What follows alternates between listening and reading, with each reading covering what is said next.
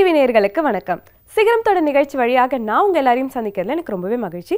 நம்ம நிகழ்ச்சியில பாத்தீங்கன்னா வாரம் வாரம் மாணவர்களுடைய புதிய கண்டுபிடிப்புகளை தான் பார்த்துட்டு வரும்.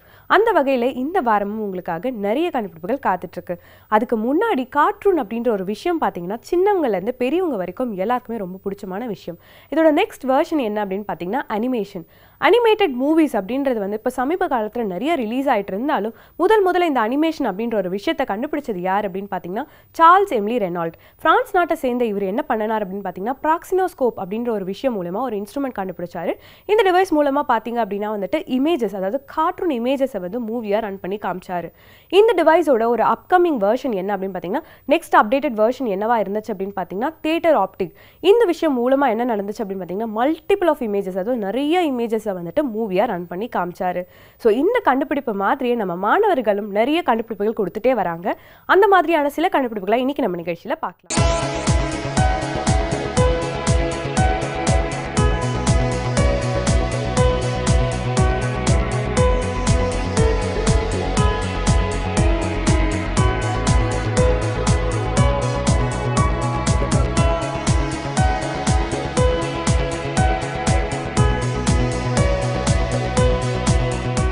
நம்ம நிகழ்ச்சியோட முதலாவது கண்டுபிடிப்பு என்ன அப்படின்னு பார்த்தீங்கன்னா ஆவடியை சேர்ந்த ஏஎம்எஸ் காலேஜ் மாணவர்கள் ஒரு புதிய கண்டுபிடிப்பு கண்டுபிடிச்சிருக்காங்க. பொதுவாக ராக்கெட் செய்யறது அப்படின்றது வந்து ஒரு சிம்பிளான விஷயம் கிடையவே கிடையாது. அதுக்கு நிறைய காஸ்ட் செலவாகும். ஆனால் சிம்பிளாக இப்போ நம்ம இருக்க கூல்ட்ரிங்க்ஸ் பாட்டிலில் இருந்தே வந்து பார்த்தீங்க அப்படின்னா வந்துட்டு ராக்கெட் செஞ்சுருக்காங்க இந்த மாணவர்கள். அதை பற்றின டீட்டெயில் இன்ஃபர்மேஷனை இப்போ நம்ம பார்த்து தெரிஞ்சுக்கலாம்.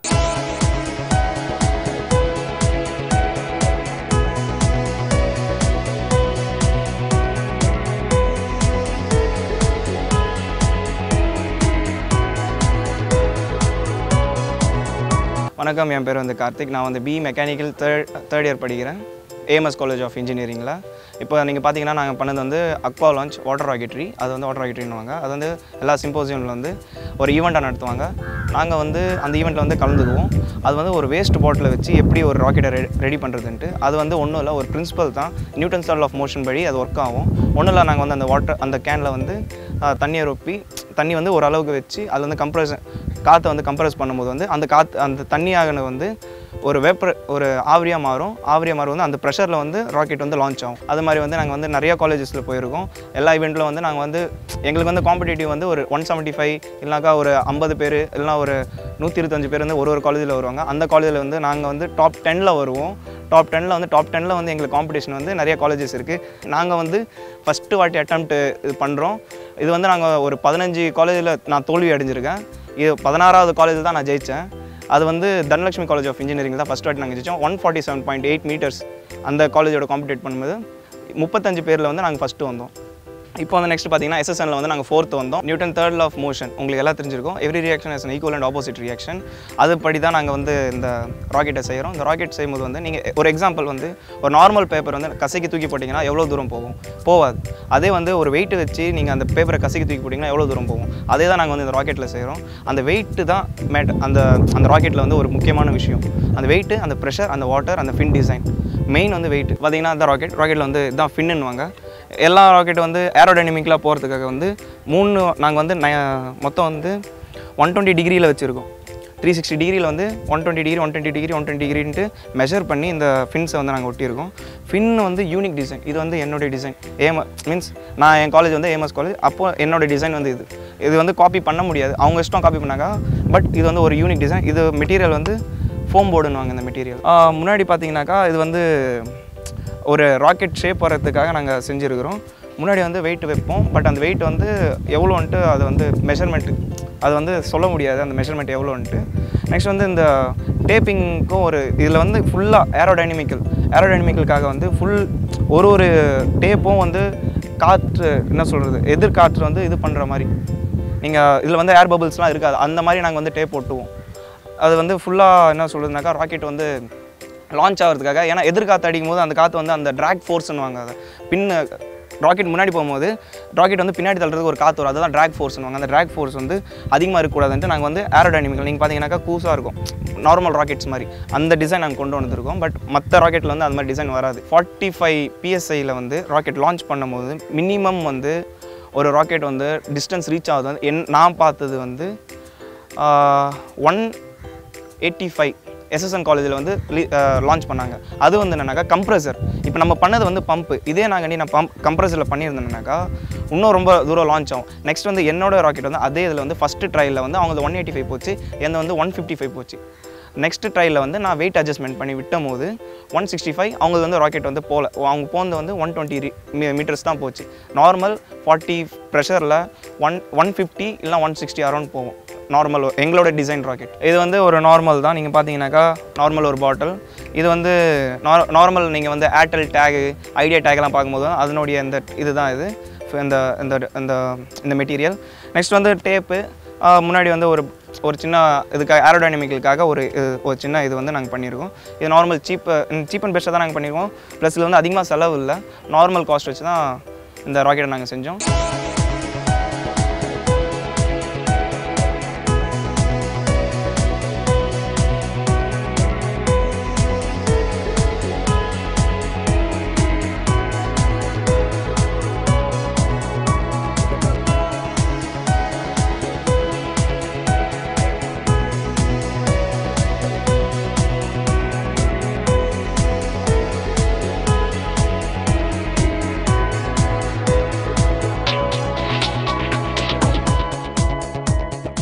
பேர் வந்து லான்ச்சரு.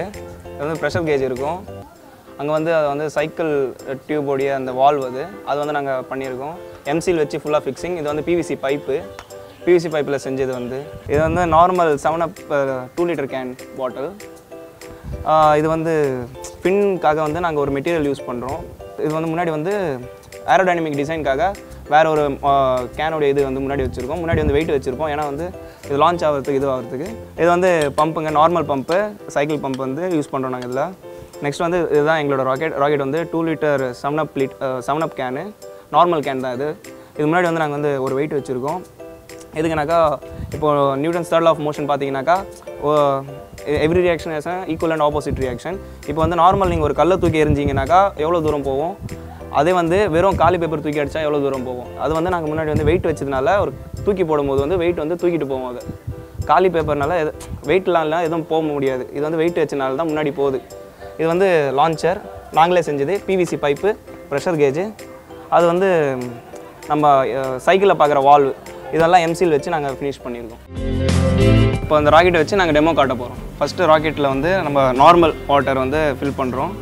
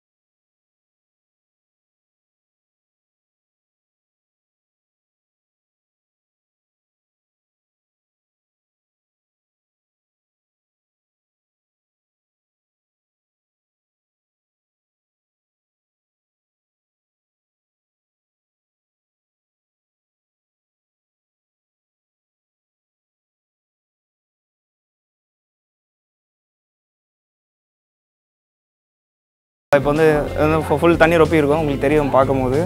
இப்போ வந்து கேஜ் வந்து நாங்கள் வந்து பம்ப் அடிக்கும் போது வந்து ப்ரெஷர் வந்து ரேஸ் ஆகும். ப்ரெஷர் ரேஸ் ஆகும்போது வந்து இங்கே ஹோல்ட் பண்ணிக்கணும். ஹோல்ட் பண்ணும்போது தான் ராக்கெட் முன்னாடி நோக்கி லான்ச் ஆகும்.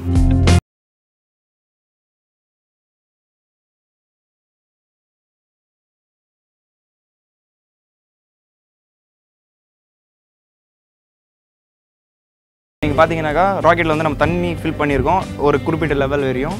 இது வந்து லான்ச்சரில் ஃபிட் பண்ணியிருக்கோம். லான்ச்சர்லேருந்து ப்ரெஷர் கேஜ், பம்ப்லேருந்து வந்து இங்கே இந்த வால்வ்லேருந்து ப்ரெஷர் ஏறும். அதுக்கு நாங்கள் ஹோல்ட் பண்ணியிருக்கோம். பார்த்திங்கன்னா தண்ணி வந்து லீக் ஆகும், உங்களுக்கு தெரியும். அது தண்ணி லீக் ஆகாமல் இருக்குது தான் நாங்கள் டேப் அடிச்சு வச்சுருக்கோம். அதனால தான் நாங்கள் டைட்டாக இங்கே ஹோல்ட் பண்ணோம். ஏன்னா 40 ப்ரெஷரில் வந்து ராக்கெட் லான்ச் ஆகும்போது வந்து நம்ம இங்கே அழுத்தம் கொடுத்தா தான் ராக்கெட் நிற்கும். இப்போ வந்து ராக்கெட்டை வந்து நம்ம லான்ச்சரில் வந்து ஃபிட் பண்ணுறோம்.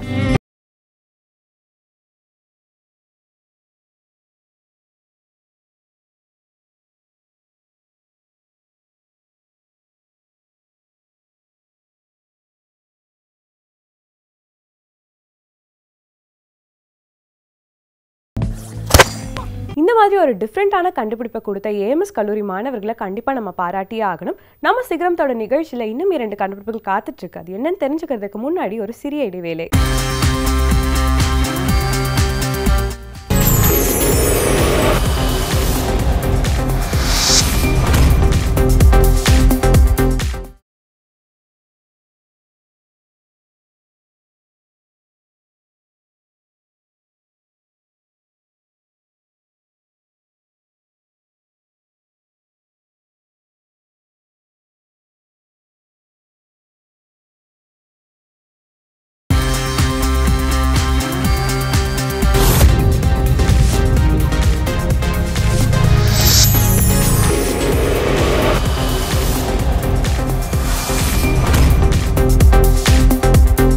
சிகரத்தோட நிகழ்ச்சிக்கு மீண்டும் உங்களை வரவேற்கிறேன். நம்ம நிகழ்ச்சியோட 2வது கண்டுபிடிப்பு என்ன அப்படின்னு பார்த்தீங்கன்னா, ஆவடியை சேர்ந்த ஏஎம்எஸ் கல்லூரி மாணவர்கள் ஒரு கண்டுபிடிச்சு கொடுத்துருக்காங்க. ஒரு பாட் கண்டுபிடிச்சிருக்காங்க. இந்த பாட் என்ன பண்ணும் அப்படின்னு பார்த்தீங்கன்னா, ஹியூமன் இன்டர்ஃபரன்ஸ் இருந்தால் அதோட மோஷன்லேருந்து அது நின்றுடும். அதாவது அது ஏதாவது மூவ் ஆகிட்டு இருக்கு அப்படின்னா, ஒரு ஹியூமன் இன்டர்ஃபரன்ஸ் இருந்துச்சு அப்படின்னா அது அப்படியே ஸ்டாப் ஆகிடும். ஸோ இதை பற்றின டீட்டெயில் இன்ஃபர்மேஷனை கொடுக்கறதுக்காக அந்த கல்லூரி மாணவர்கள் நமக்காக காத்துட்டு இருக்காங்க. வாங்க கேட்கலாம்.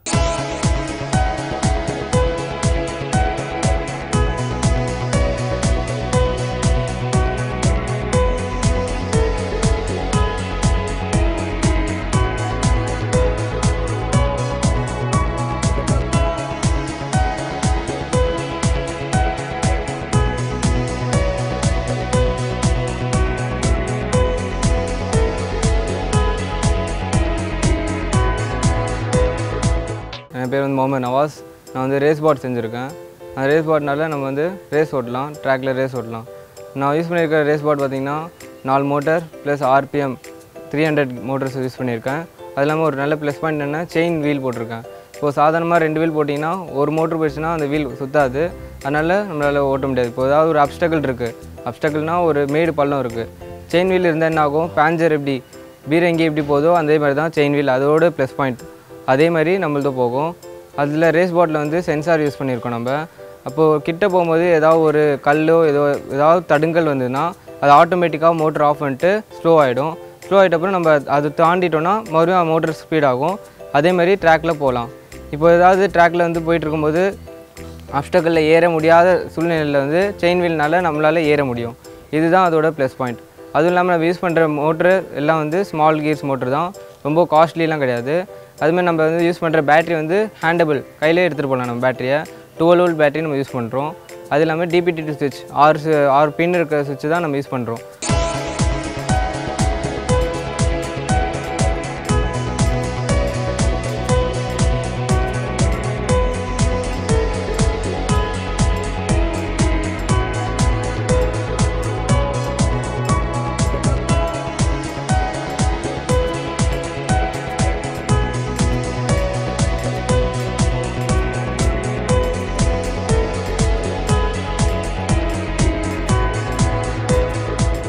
இது பேர் வந்து ரேஸ் பாட். நாங்கள் வந்து ரேஸ் யூஸ் பண்ணிகிட்ருக்கோம். ரேஸுக்காக நாங்கள் வந்து 4 வீல் இருக்கும், 4 மோட்டர்ஸ்.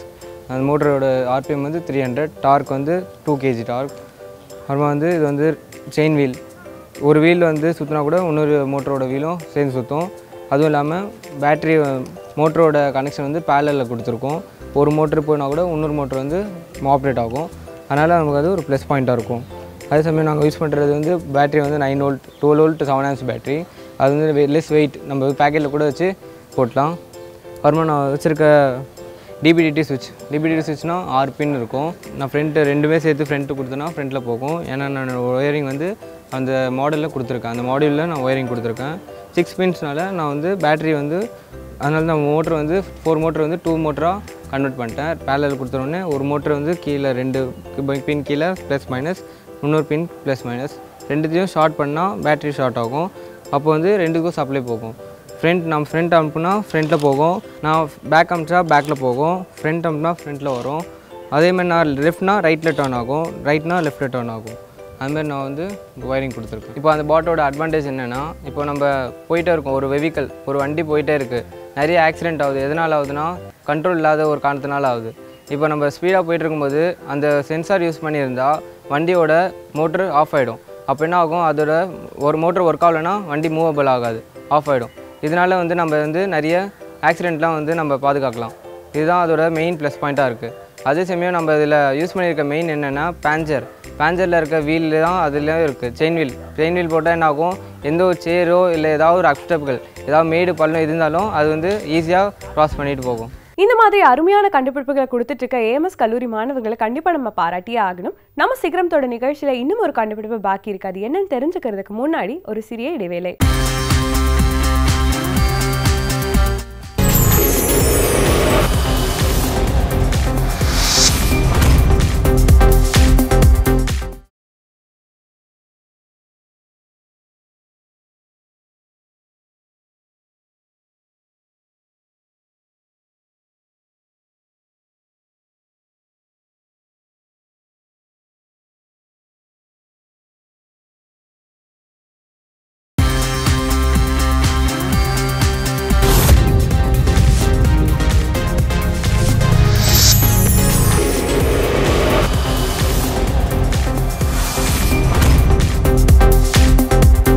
சிகரத்தோட நிகழ்ச்சிக்கு மீண்டும் உங்களை வரவேற்கிறேன்.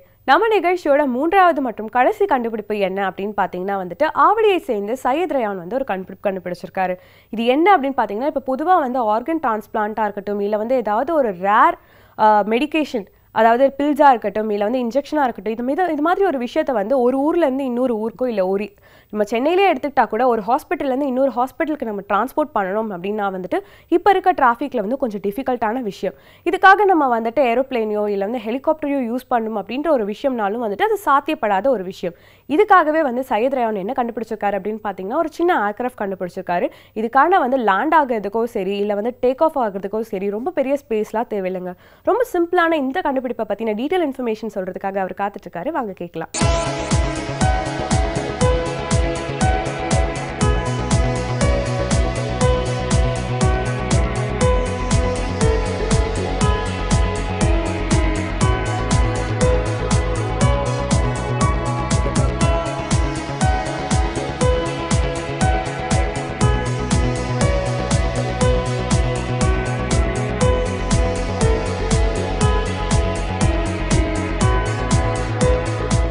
வணக்கம், என் பேர் சையத் ரயான். நான் வந்து ஆவடியிலேருந்து பேசுகிறேன்.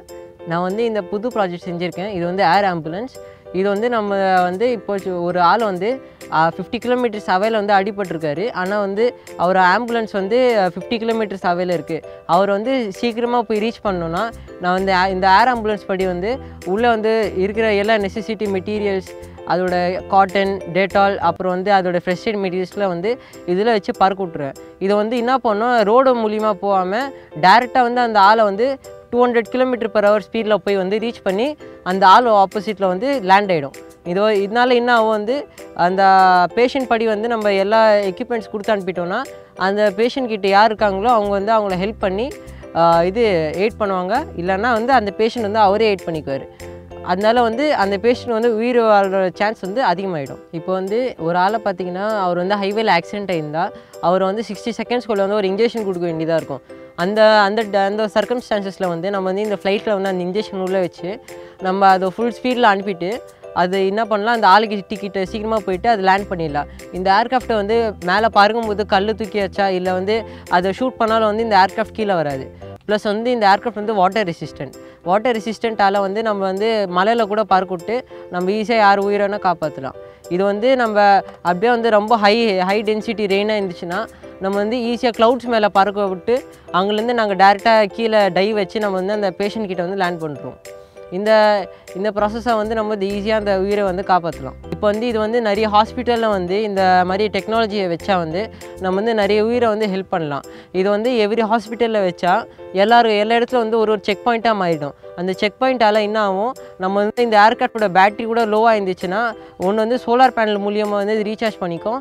அப்படி அந்த சன்லைட் இல்லைன்னா வந்து என்ன ஆகும், நம்ம வந்து பக்கத்தில் இருக்க ஹாஸ்பிட்டல் போய் லேண்ட் ஆகிடும். அவங்க என்ன பண்ணுவாங்க, அந்த பேட்டரி மட்டும் ரீப்ளேஸ் பண்ணிவிட்டு தூக்கி போட்டுருவாங்க. அந்த ப்ராசஸாக வந்து நம்ம ஈஸியாக வந்து இந்த சிஸ்டம் வந்து ஃப்ளை பண்ணிக்கலாம். இப்போ வந்து நம்ம வந்து ஜிபிஎஸ் மூலியமாக வந்து சேட்டலைட் கிட்ட வந்து இது டேரெக்டாக வந்து சேட்டலைட் வந்து லிங்க் பண்ணியிருக்கோம். இந்த லிங்க் பண்ணியிருக்கிறனால வந்து நம்ம வந்து இந்த மேப்ஸில் வந்து நம்மளோட இதோட ஃபுல் எங்கெங்கே போகுது, எப்படி போகுது, அப்புறம் இதோட எவ்வளோ பேட்டரி லைஃபு, மோட்டரோட டெம்பரேச்சர், அது எல்லாம் வந்து நம்ம டேரெக்டாக ஜிபிஎஸ் மூலியமாக வரும். ஜிபிஎஸ் ப்ளஸ் வந்து நம்மளை வந்து டேரெக்டாக வந்து இதோட கேமரா ஃபுட்டேஜை வந்து நம்ம டேரெக்டாக அது வழியாக தான் வரும். இப்போ இந்த ஜிபிஎஸோட ஃபீச்சர்ஸ் பார்த்தீங்கன்னா இது என்ன பண்ணோம், நம்ம மொபைல் ஆப் மூலியமாக வந்து ஒரு ஒரு ஆளோட லொக்கேஷன் வந்து நம்ம தெரிஞ்சுக்குவோம். அந்த லொக்கேஷனை வந்து கூகுளில் போய் அது பின் ஆகிடும். நம்ம என்ன ஆகும், நம்ம வந்து டேரெக்டாக வந்து ஹாஸ்பிட்டலுக்கும் அந்த இடத்துக்கோ எவ்வளோ லொக்கேஷன் எவ்வளோ தூர டிஸ்டன்ஸ் வந்து கால்குலேட் பண்ணிவிட்டு நம்ம வந்து அந்த டேரெக்டாக வந்து ரோடு மூலியமாக டேர்ன் ஆகாமல் டேரெக்டாக ஸ்ட்ரெயிட் ரூட் வந்து நம்ம செலக்ட் பண்ணிவிட்டு நம்ம டேரெக்டாக வந்து அதுக்கு அவரை போய் ரீச் பண்ணிவிடுவோம். ப்ளஸ் வந்து நம்ம இந்த கேமரா ஃபுட்டேஜ் இருக்குது, கேமரா ஃபுட்டேஜால் வந்து நம்ம ஃப்ளைட் வந்து எந்த சர்க்கம்ஸ்டான்ஸில் இருக்குது, அப்புறம் நம்ம ஃப்ளைட் வந்து என்ன பார்க்குது அதுதான் நாங்கள் ஈஸியாக பார்க்கலாம். இப்போ வந்து இந்த ஃப்ளைட்டில் வந்து ஏதாச்சும் ப்ராப்ளம் ஆயிடுச்சுன்னா இது வந்து அதே இடத்துல வந்து கிளைட் ஆகி இது வந்து நிறைய கிளைட் ரேஷியோ இருக்கும். கிளைட் ரேஷியோ வந்து நம்ம இதோட கரண்ட்டு கூட முடிஞ்சு போயிடுச்சுன்னா அதை வந்து ஈஸியாக கிளைட் பண்ணிகிட்டே வந்து ஒரு இடத்துல போய் லேண்ட் பண்ணலாம். அப்படி இல்லைனா ஏதாவது ப்ராப்ளம் ஆயிடுச்சுன்னா நம்ம வந்து கேமராவோட லைவ் ஃபுட்டேஜ் ஸ்க்ரீன்லேயே வந்து அப்படியே காமிக்கும் இதில் ஒரு மோட்டர் ஃபெயிலியர் இல்லை இதோட சர்வோ ஃபெயிலியர். அந்த மாதிரி சர்க்கம்ஸ்டான்சஸில் வந்து இது வந்து நம்ம எங்கேருந்து நாங்கள் விட்டோமோ அதே இடத்துல வந்து திருப்பி வந்துடும். இப்போ மிலிட்ரியில் பார்த்தீங்கன்னா நிறைய வந்து எமர்ஜென்சிலாம் இருக்கும். இப்போ வந்து ஒரு ஆளை வந்து ஷூட் பண்ணிட்டாங்கன்னா அவங்கள வந்து சீக்கிரமாக ஒரு மெடிக்கல் ஏஜென்சி வந்து சீக்கிரமாக ரீச் பண்ண வேண்டியது இருக்கும். ஆனால் அதை வந்து ஈஸியாக ரீச் பண்ண முடியாது எனிமி லைனால். நம்ம என்ன பண்ணுவோம், இந்த ஏர்க்ராஃப்ட்டை ஈஸியாக ஃப்ளை பண்ணி விட்டு அதில் தேவையான மெட்டீரியல்ஸ் எல்லாம் வச்சு ப்ளஸ் இதில் நாங்கள் கிரினேட் இல்லைனா வேறு ஏதாச்சும் இம்பார்ட்டன்ட் ஃபயரிங் எக்யூப்மெண்ட்ஸ் கூட நம்ம இதில் கேரி பண்ணலாம். இதோட பேலோட் கெப்பாசிட்டி வந்து 5 kg. ஸோ நம்ம இந்த 5 kg கெப்பாசிட்டியில் நம்ம என்ன வேணால் ட்ரான்ஸ்போர்ட் பண்ணலாம். இந்த டிரான்ஸ்போர்ட்டேஷன் மூலியமாக வந்து இதில் கேமரா கூட இருக்குது. இப்போ வந்து நம்ம எனிமியை வந்து நம்மளை வேறு மவுண்டன்லேருந்து ஷூட் பண்ணுறாங்கன்னா நம்ம ஈஸியாக இதை ஃப்ளை பண்ணி அவங்க வந்து எந்த லொக்கேஷனில் இருக்காங்கன்னு ஈஸியாக கண்டுபிடிச்சி அவங்கள ஈஸியாக வந்து டேக் டவுன். இது வந்து ஒரு சர்வோ, இதை வச்சு தான் வந்து நம்மளை இதோட மூமெண்ட்ஸ்லாம் வந்து கண்ட்ரோல் பண்ணுவோம். இது வந்து ஒரு சர்வோ, இதான் வந்து நம்மளோட ஏர்க்ராஃப்டோட மூமெண்ட்ஸ் பார்ட்ஸ்லாம் வந்து கண்ட்ரோல் பண்ணும். இந்த மூமெண்ட் பார்ட்ஸ் வச்சு தான் வந்து நம்ம வந்து இந்த ஏர்க்ராஃப்ட் வந்து நல்லா மெனியூரபுளாக வந்து எடுத்துகிட்டு போகிறோம் ஏரில். இந்த மூவிங் பார்ட்ஸ் வச்சு தான் வந்து அது வந்து ஏர் டிஸ்பிளேஸ்மெண்ட் பண்ணி அது வந்து இந்த ஏர்க்ராஃப்ட் வந்து மூவ் பண்ண வைக்குது. இந்த மூவ்மெண்ட் பார்ட்ஸ் வச்சு நம்ம வந்து ஈஸியாக ஒரு ஏர்க்ராஃப்ட் வந்து டேக் ஆஃப் ப்ளஸ் லேண்டிங் அப்புறம் அதோட எல்லா மெனியூரபிலிட்டி வந்து நம்ம பர்ஃபார்ம் பண்ணலாம். இப்போ வந்து இது வந்து இதோட பேட்டரியிலேருந்து வந்து நம்மளுக்கு எல்லா வோல்டேஜ் வந்து இந்த இஎஸ்சிக்கு போகுது. இந்த இஎஸ்சி வந்து நம்மளோட மோட்டரை வந்து ஃபுல் பவர் கொடுத்து இந்த மோட்டரை சுற்ற வைக்கும். நம்ம வந்து அந்த ஃப்ரெஸ்டேஜ் பேண்டு எல்லாம் டெட்டால் எல்லாம் எடுத்துன்னு போகிறது வந்து நம்ம இது வந்து 2 kg த்ரஸ்ட்டை சப்ளை பண்ணோம். நம்ம அந்த 2 kg த்ரஸ்ட்டை வச்சு நம்ம இது உள்ளே இருக்கிற எல்லா ஸ்பேஸ் ஆக்கியூபை பண்ணி நம்ம ஃப்ளை பண்ணுவோம். இந்த ரிசீவரில் இந்த இஎஸ்சிலேருந்து நம்மளுக்கு வந்து இந்த ரிசீவர் வந்து 5 volt to 10 volt அவுட்புட் கொடுக்கும். நம்ம இந்த கம்மி வோல்டேஜை வச்சு இந்த சர்வோ வந்து ஆப்ரேட் பண்ணுவோம்.